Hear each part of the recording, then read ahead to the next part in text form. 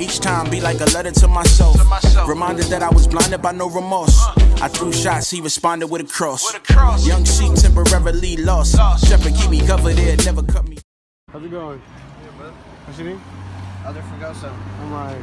Other Meyer. I'm Ryan. How's it going? You guys are Mormons, right? Yeah. So, I had a couple questions for you. Okay. If I had 3 minutes to live and I wanted to inherit the kingdom, how would I get there? What would you tell me? I tell you? I had 3 minutes. I got a knife in my back. I got 3 minutes to live. What would you tell me? Well, we believe that obtaining the kingdom of God is a process. It requires different steps, you know? We need to be baptized. We also need to receive the Holy Ghost. And to do that, we have to become clean of our sins. So in 3 minutes, it's not enough time, but you always have the next life to repent then. So wouldn't you say that means that justification isn't by just faith then? It's by works? Yeah, that's what we believe. But what would you say if the Bible is against that though? The Bible says your justification is by faith. Just by your faith in Jesus Christ. Yeah, no, we need faith to be saved, yeah. So doesn't that contradict? Because if it's by faith, but the Mormons are saying you got to do works. Yeah, no, the Bible says that too. Faith and actions are connected, you know? You're not going to act and do something good if you don't have the faith. Like, I'm not going to follow Jesus Christ if I don't have faith that he's my Savior. I'm not going to go and repent and change if I don't believe that he can really save. So they're connected. Because the Bible clearly states it. Do you have a Bible on you? I have it in Spanish. Oh, I have it. Hold on. Okay.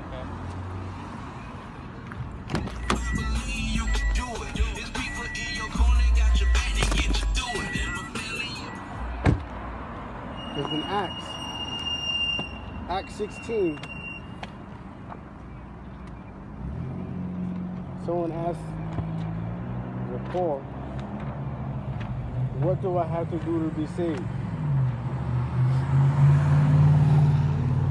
Acts 16:30. And he said, sir, what must I do to be saved? So they said, believe on the Lord Jesus Christ and you will be saved, you and your household. It doesn't mean no baptism. Baptism is not required. But go to Matthew chapter 5. In Matthew chapter 5? Yeah. Unless you're baptized, you're not in my kingdom, huh?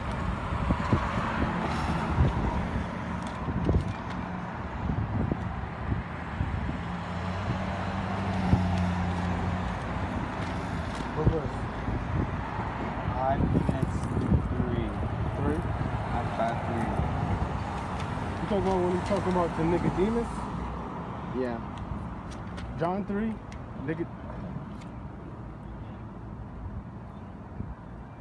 This is 4. Chapter 5. 5? Oh, you said 5, right? You did say 5. Keep going, another page. Oh, right here, so. Just turn them out. You mean being born again of the water and the Spirit? Yeah. Yeah. That one? That's in John 3.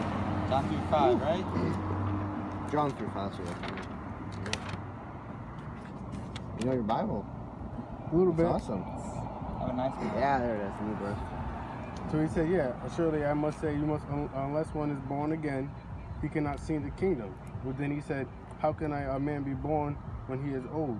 Can he enter a second time in his mother's womb? Jesus said, most surely I say to you, unless one is born again of water, that's a birth. That's a birth. You see that's baptism? Yeah. So where's it birth? That's why he's saying I can't enter my mother's womb again. So he said that you already been born of the water. No, so in that part, Nicodemus is like, so how am I gonna get born again? Am I gonna have to go crawl in my mother's womb and be born again? And Yeah. at this point he's saying no. You'll be born of the water, okay? You're born of baptism. You'll be born of the Spirit. I'll give you the Holy Ghost. And that's what he's saying. You'll be born of water and of the Spirit. That's how you'll be born again. Of baptism by immersion. Of baptism, we go down. It's the death of our old life, and then we come back up. Symbolism of the birth of our new life. And that's what that means. And then a gift to the Holy Ghost by fire. That's the Holy Ghost. So you symbolize that to me, baptism. Yes, I do. But that would contradict that would contradict when the thief was on the cross.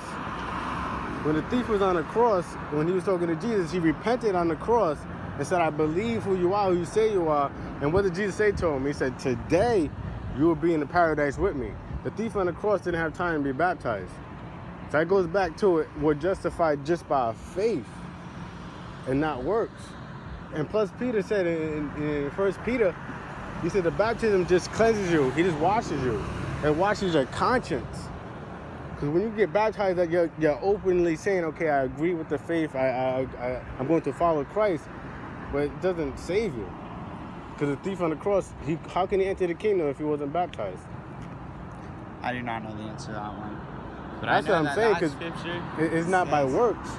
I interpret it as by the born of the water, your mother, and then you're born of the Spirit. When you repent, you receive the Holy Spirit. When do you think you receive the Holy Spirit?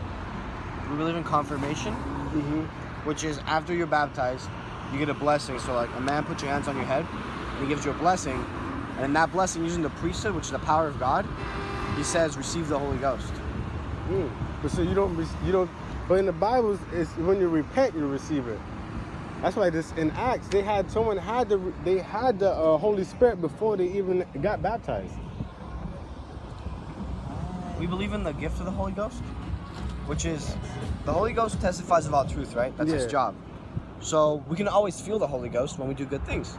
But when you receive the gift of the Holy Ghost, which is what we believe that the baptism of fire is, that's after you're baptized, and you can have the Holy Ghost with you always, regardless of what's going on. If you're worthy, you can have it. But before, you have to be doing like reading your scriptures to feel it. But now you have the privilege of having it with you always. And that's what we believe is the difference between the gift of the Holy Ghost and just the Holy Ghost in general. Does that make sense? Yeah, I understand that. But if the scripture goes against it, what do you go with? You go with the Book of Mormons, or do you go with the Bible? That's like a good question. If that contradicts scripture, which one goes? Because shouldn't it be the Bible? Yeah, no, so that's exactly why we need a prophet. A prophet is literally like talks with God face to face. Like Moses, in the mount, he saw God face to face and he talks. And he asks him those questions like, hey, I'm confused. The scriptures aren't super clear, like how do I do? And then God gives him a direct answer. And that's why we believe in having modern prophets here today on the earth. And that's why we believe in prophets. And we go by what the prophet says, because he interprets the Bible. And sometimes, like, the Bible's been changed so many times, so many different versions, that one can be translations. One can be translations, one can be kind of confused. So that's why we believe in prophets. So even if that prophet goes against what the word says, which one do you stay with? Yeah. Do you stay with the word and leave the prophet and don't listen to the prophet, or do you change the word? That's what. So we have the Book of Mormon, right? So we're not the Book of Mormon or the Bible. We use them together. We believe that the Book of Mormon has the things that the Bible doesn't have, because after time, the Bible has changed. People were like, well, I don't want to do that. Let's change it. That contradicts what Jesus said. He said the earth and heaven will pass away, but my words they're never going to disappear. God's not going to let his word. So that's when I hear that goes against what the Bible says. So then that leaves me at a cross in the road. Which one do I believe? Who do you believe? I have to believe the Bible over any other prophet. Who does the Bible testify of? Jesus. Who would you believe more, Jesus or the Bible?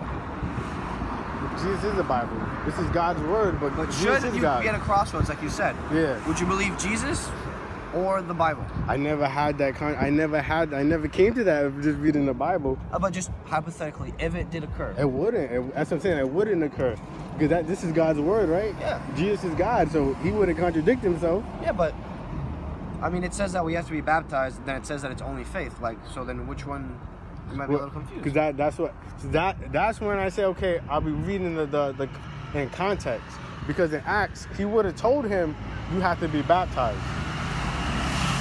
And it says faith is alone. That's why in even John 16, he says you have to believe.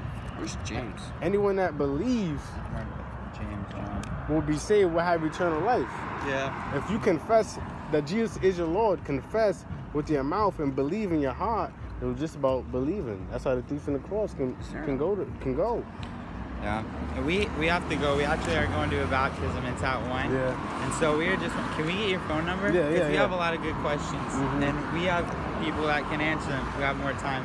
he's down with you. Mm-hmm. So, what's your name? Brian. Ryan, that's right. And where do you live? So that I live right on 19 Sweet Street. Sweet Street. What's your number? 401 Mm-hmm. 345 Okay. 5229. 29. Awesome. And you have a lot of good questions, and they'll Thank you come so and much answer them, huh? for answering. Thank you. No problem. Ready, Elder Fregoso? Yeah. James 1. What the?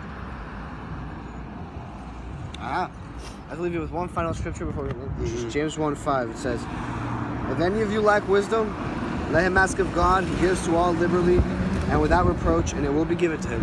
Exactly. Yeah. So, brother, That means like this, Yeah. rely on his word, and he's a pray. generous guy. Ask him. Yeah. Pray. Amen. So we'll call you. Where do you live, brother? I live right like two blocks you have his that way. address? Yeah, he got my information. Where you Call from, me. brother? I'm from Rhode Island. Yeah. I'm from there. So we are the Spanish missionaries. So you just speak English then? Yeah. Sweet. Yeah. Why you guys only speak? We work, so we have people here who work with English, Yeah. Portuguese, Spanish, and we work Yeah. with the Spanish. Okay. So we can, but like, it would just be more probably the sister missionaries. They'd love to stop by your house sometime. They'll give you a call and they'll set up an appointment. All right. That sounds All right. good. God bless, It's guys. nice meeting you, Ryan. Thank you so much. You have a good day. You too.